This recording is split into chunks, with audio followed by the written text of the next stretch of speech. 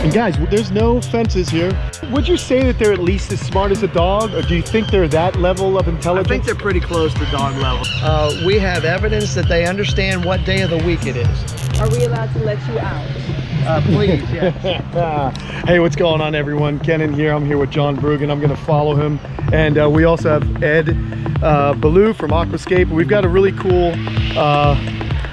cool experience here. Now, I've been inside this enclosure before. Sure. With Greg LaPera at Croc School. During Croc School, that's, yeah, it was a very cool time. It is awesome. I'm really excited because we're going to do a couple videos with John. Today we're at the Alligator Farm, which happens to be one of my favorite places in Florida to visit when you come down, you want to go on vacation, but you love reptiles. This is the place.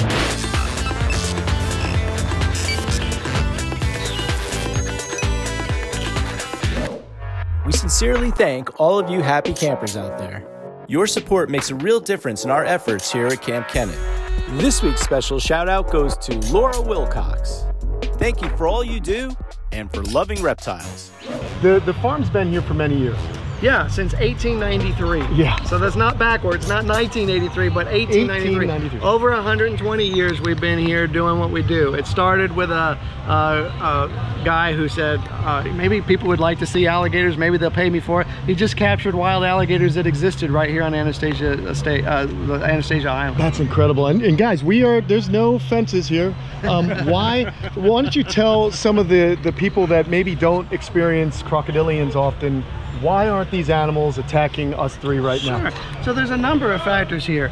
All of these alligators have different backgrounds. So some of them were born in captivity, so they're very used to us. Some of them were nuisance alligators out of the wild. They were bothering somebody, and rather than kill them, they were brought here. But they all end up in this kind of atmosphere where we're hoping they'll get along, and we've worked very diligently to train them. So there's almost 40 alligators in here, and most of them know their own name. So if we call an animal by name and ask it to approach us, then it may do that if it's in the mood, if it thinks it's going to get food.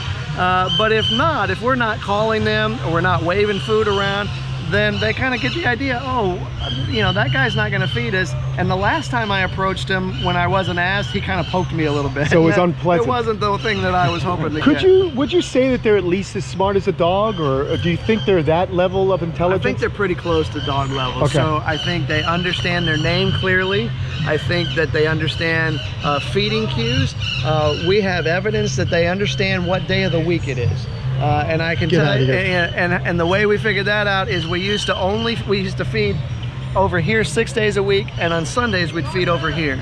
And Jim Darlington will tell you that on Sunday morning, before he ever got the food ready or anything, the alligators were lined up on this side of it. So that, you know, which would make sense, right? This is an animal that also has to understand seasons. It has to understand whether cold weather's coming. There's some kind of... They have to understand, yeah, all of these things in a time schedule. So those crocs are lined up ready for the wildebeest. They don't live there all year waiting for wildebeest. Right. They know when the wildebeest are coming. And I always tell people when they move to Florida with their poodle, if you're gonna walk your dog, you gotta do that.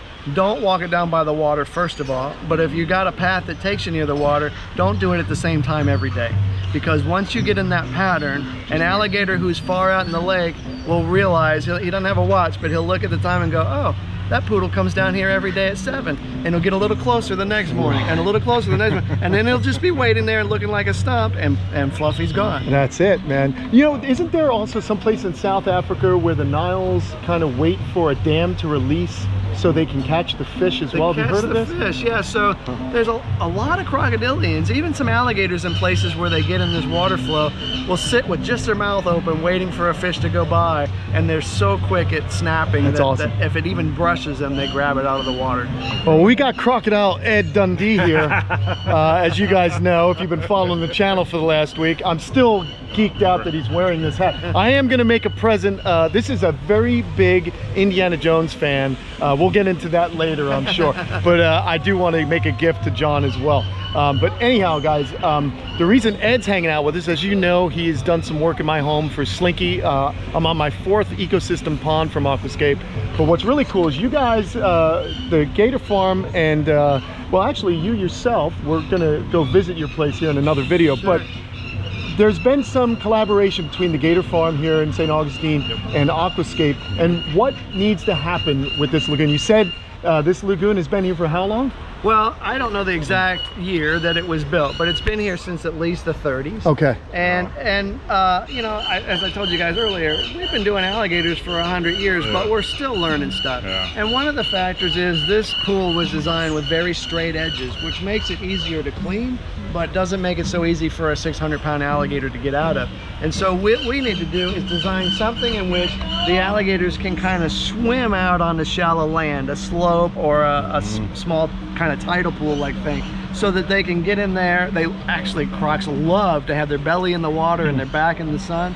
And then when they decide to get out, they just stand up and walk out. They don't have to struggle to pull their whole body weight out. And not only that, you're looking to improve water quality here as well, correct? Yeah, so Ed, you can talk a little bit about the water quality. You know, so when we start talking about aquatic ecosystems, there's a lot of different things that I'm always thinking about right away. First is, what is it used for, obviously? So we have all these animals in here, but I'm also looking at the watershed. I'm looking at the entire system, because all of that stuff is feeding, it's dropping nutrients in, and this is exactly what happens in nature, right? I mean, there is no such thing as an isolated system on our planet. Everything is open, so it's very, it flows with the seasons. We're going to get heavy precipitation. Leaves are going to drop inside of here, so we want to manage all that stuff. We want to control all those nutrients that are building up. We saw some of the stuff that you're doing in the back over there, skimming off all the leaves. I think that's an incredible thing, because that leaf debris over time is going to decompose. Those nutrients are going to be released back into the water, clouds the water, adds particulate, but it also adds dissolved nitrogen, phosphorus, potassium, iron, all these different micronutrients which actually feed algal growth, plankton, and stuff like that. So what we want to do is try to control that stuff a little bit. I think you're on the right path right now. I mean, the water quality looks good.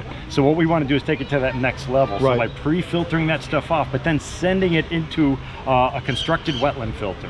These constructed wetland filters are designed to detoxify the water. We're basically creating a home for microorganisms. Nature's perfect, right? Nature is 100% perfect.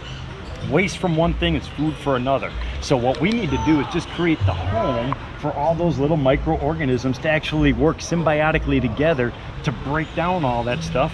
And if we can achieve those couple different things with the right circulation, everything's going to work, and we could clear all and so from your standpoint, you're always trying to make the visitors experience even more you know, beneficial or more enjoyable. And so to be able to see these animals better would be key. Clear water for sure. Disease-free water. You know, I mean, alligators are tough. They don't get very many diseases, but keeping clean water helps avoid any of them. Exactly. Well, I'll tell you what, man, this is really cool to be just hanging out in here. This is my I mentioned that it's my favorite park, and it's really cool to see such a cool collaborative effort. How much each and every one of these animals in here, guys, gets veterinary care. They are looked after. You said they have names. Yeah, absolutely. Yeah, these animals have names. They're completely cared for. So it's really testament to your keepers. I know Jim Darlington and Lauren Gurney. Turn around, Jim's right there. Is Jim right there? There he is. Give a wave, Jim. What's up? There he is, man. All right.